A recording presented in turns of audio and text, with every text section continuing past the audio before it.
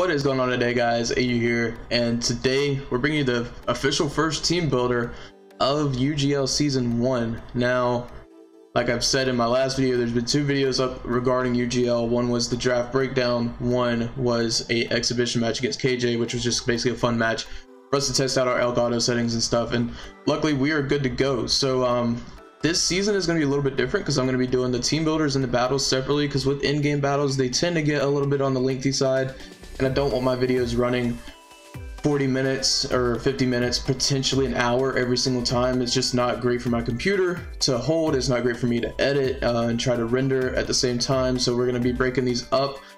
So the team builder should be around 12-ish minutes long, and every battle should be around 20 to 30 minutes, and the longer ones would go somewhere from 40 maybe to an hour, but they should only be around 30-ish minutes. But if you are new here, subscribe and like the video, because that's what's going to help me out the most. And you can see I don't have my layout just because the layout is not going to be on every game anymore, because I still haven't figured out how to put layouts in the Elgato software. So once I figure that out, the layouts may come back, but I'm kind of just going through it, and we're just going to talk about things here in the team builder and during the video.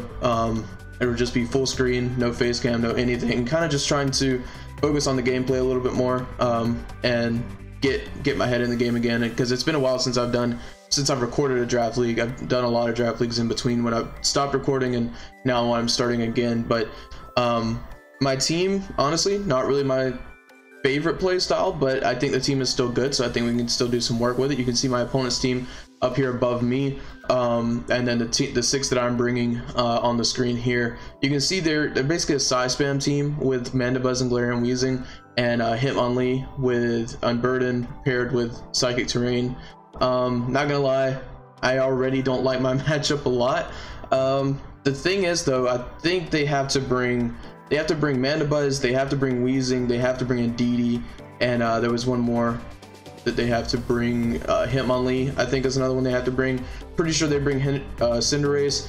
And honestly, Lantern walls a lot of my team, but I don't think they really like Lantern that much from what I was hearing them talk about last night. And we were all in voice chat, and they were kind of talking about they've already dropped Lantern for another Pokemon, so I doubt they're bringing Lantern to this match.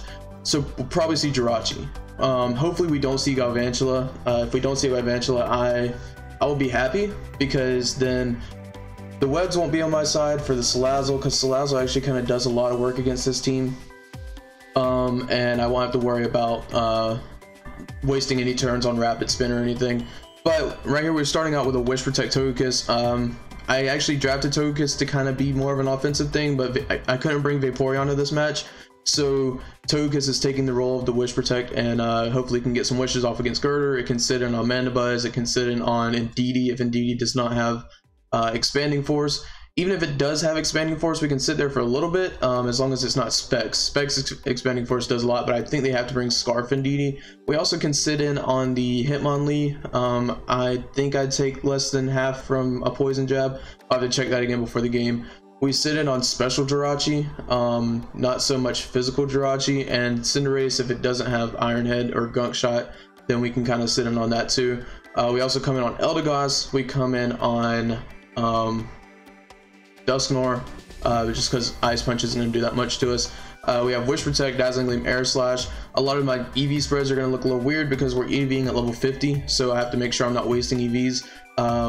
But yeah, so Togekiss is just basically here as the Mandibuzz answer. I don't have a ton of Mandibuzz Weezing answers, so Togekiss is there to take care of that Mandibuzz and to switch into Mandibuzz. And if he gets a Toxic off on us, then that might be a little bit little bad, but hopefully he doesn't carry Toxic. Next we have our Obstagoon. We're actually running heavy duty boots this week just because of the sticky webs, and I have Reckless and Double Edge. Reckless actually boosts the power of Double Edge, which is kind of big. Also Knockoff is really good against this team. Weezing, Max Defense Weezing, I think takes 40% to Double Edge, so it can't switch in a lot.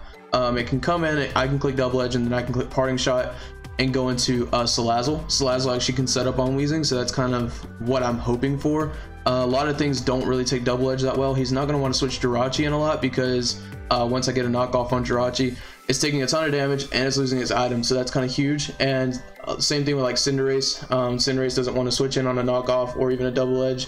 Hitmonlee doesn't want to switch in. Like Cinderace and Hitmonlee are the two things that would come in as a revenge killer. And then Mandibuzz could come in, but it probably doesn't want its item knocked off. He doesn't have to run boots because my team has no stealth rockers. If he has boots, he's basically just wasting an item, so I don't think he's going to have boots. But if we do knock off leftovers or any kind of resist barrier or something, that would be great. But Mandibuzz, I think, still takes a good bit from Double Edge, so that'll be good. Next, we have our Choice Scarf Flygon, which is one of our win cons. We just have to make sure that Weezing and Mandibuzz go down. Once we get Weezing and Mandibuzz down, Flygon beats the rest of his team with Scarf Earthquake. But Weezing and Mandibuzz give this thing a hard time because Weezing gets Levitate, Mandibuzz is obviously immune. The thing is, if he's not Levitate Weezing, all we have to do is get rid of Mandibuzz, because I feel like the chance of him bringing Misty Terrain Weezing is kind of good with the fact that I could have Toxic on Salazzle, which is a pretty common set, and I could have Flame Orb, what's it called? Obstagoon, and I have Guts Girder. I also have Quick Feet Jolteon. So I feel like Misty Terrain is not a horrible bring. Do I think he's going to bring it? No, but there's a higher possibility that he brings Misty Terrain than and not bringing Levitate than bringing Neutralizing Gas. Not bringing Levitate, I don't think there's any reason to bring Neutralizing Gas unless he's going to use it against one of my Guts Pokemon, but I think Misty Terrain just is better overall. But like I said, if he's not Levitate Weezing, once we get rid of Mandibuzz, Earthquake just kind of wins, because you can see, yeah, it hits Jirachi, which we speed tie with. It hits Cinderace, which I doubt he's going to be Scarf on. It hits the Galvantula for a good bit of damage. It hits Hitmonlee for a good bit of damage. Rhydon, Lantern, even Dusknoir for a good bit of damage, and DD doesn't want to take one. So like a lot of the Pokemon just kind of are going to take either a lot of damage or just straight up die from Earthquake from Flygon. So that's going to be something that he has to watch out for.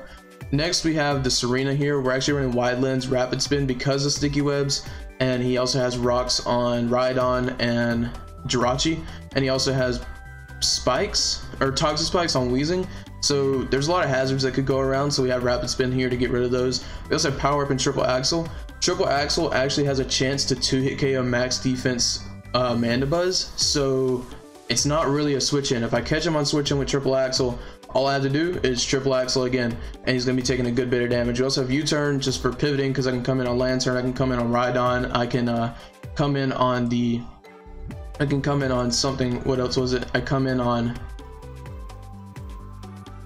Eldegoss because of Triple Axle. I can hit the Mandibuzz if it's lower than half. I can come in on Mandibuzz and hit that with a Triple Axle. So like, there's a good bit of Pokemon that I can come in on and kind of get a revenge kill or a lot of damage off on. And also I could force him out and into something else. And then this is the Pokemon that actually is going to do a lot of work against this team. If I can get behind a sub and get a nasty plot up, then Sludge Wave pretty much just kills this whole team outside of Jirachi. But at that point, Flamethrower kills Jirachi, and like, I don't think he has a switch in. Weezing has the chance to be O-code with no special defense investment. Rhydon special defense is bad. Lantern is the only thing that he could bring that would wall this set.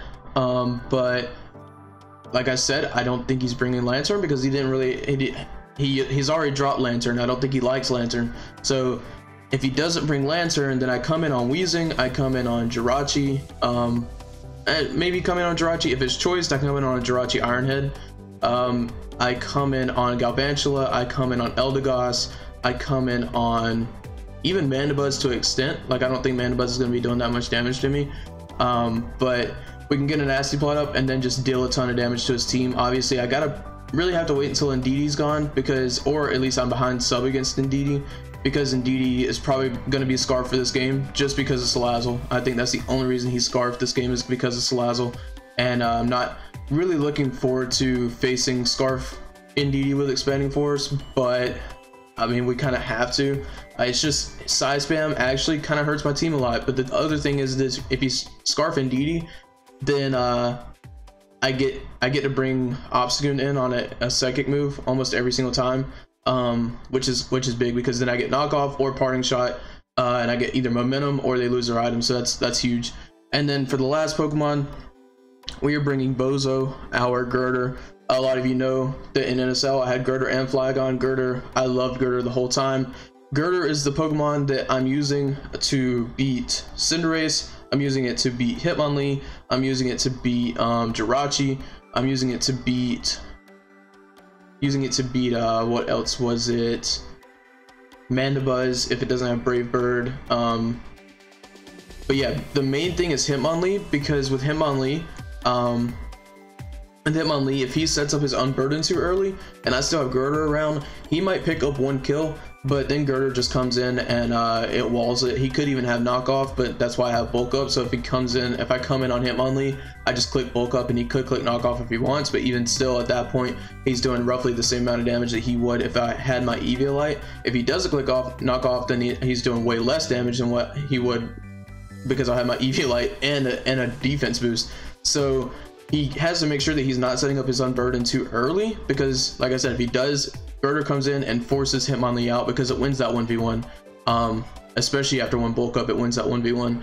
So that's kind of why I have to bring Girder this week. I know he has a lot of psychic type Pokemon that would hurt Girder, but we take less than half from a Zen Headbutt, I'm pretty sure, from Jirachi.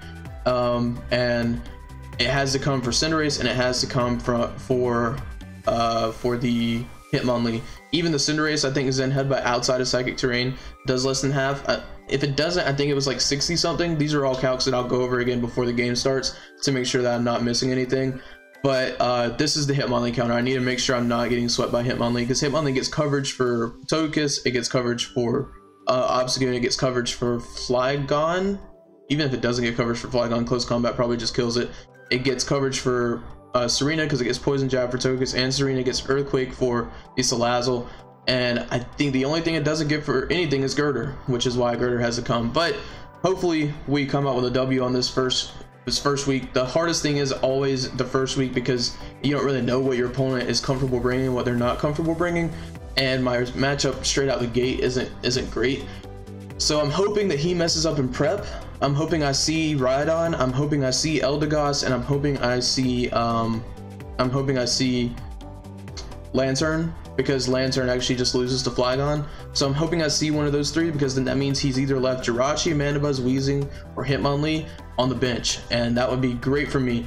But yeah, like I said, hopefully we come out with a W. I'm a little bit nervous just because of my matchup, but I think it's gonna be fun either way. I'm really excited to go ahead and get the ball rolling on this season. This should be going up Saturday, so the battle should be going up Sunday. So yeah, that's pretty much it. So if you like what you saw, like, comment, subscribe, and I'll catch you guys in the next one. See ya.